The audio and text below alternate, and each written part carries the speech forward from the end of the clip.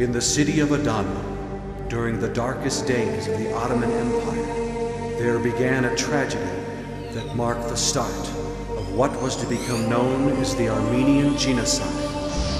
The people of Armenia were forced into starvation, torture, and extermination. Armenian homes were burned to the ground. Men, women, and children were killed. Sometimes, entire families were wiped out.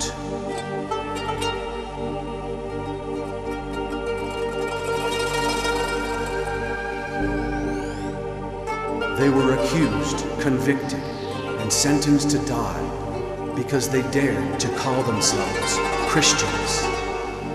Their crime was in believing in a God who sent his Son, Jesus Christ, to die for their sins. By 1950, 1.5 million Armenians were ruthlessly slaughtered because they would not renounce their faith in Christ. Unpunished and undeterred, the ones responsible for the massacre in Adana set the stage for the terrible genocide of the Armenian people. This is their story.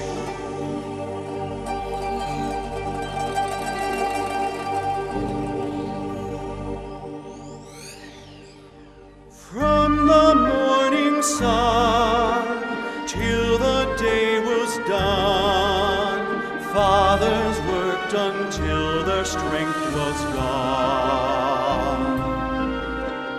In the summer air, under mother's care, children played within the village square.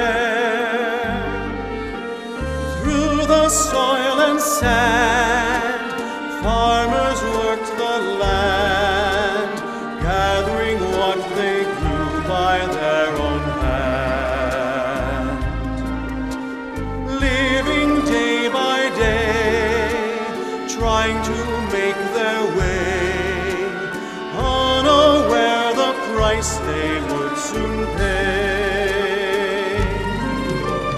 Keepers of the sword marched in one accord, striking down the weak without a single word. Ruthlessly they came with one deadly aim: kill all who believe in Jesus' name.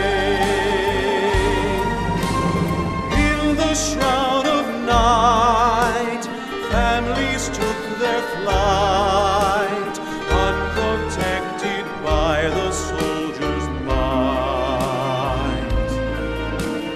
Hungry and alone, starved to skin and bone, forced to sleep on pillows made of stone.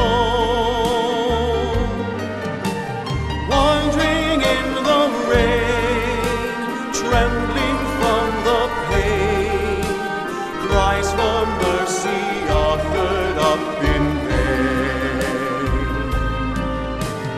Naked and afraid, on their knees they prayed, as they knelt before the warrior's blade, singing to the great I am, worthy is the Lamb.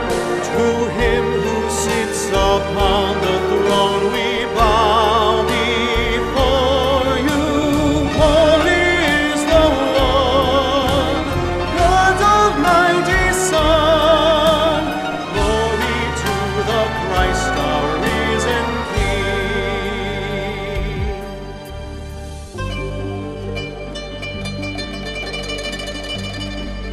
Though persecuted, they were not abandoned. As they laid down their earthly lives, they would gain eternity with Christ. Though the world may forget, God would remember their suffering. Never again would they hunger or thirst. For the Son of God, Jesus Christ, who died and rose again, would be their shepherd. He would lead them to springs of living water, and God would wipe away every tear from their eyes. They would encircle the throne of God, singing to the great I Am, "Worthy is the Lamb, who was and is to come."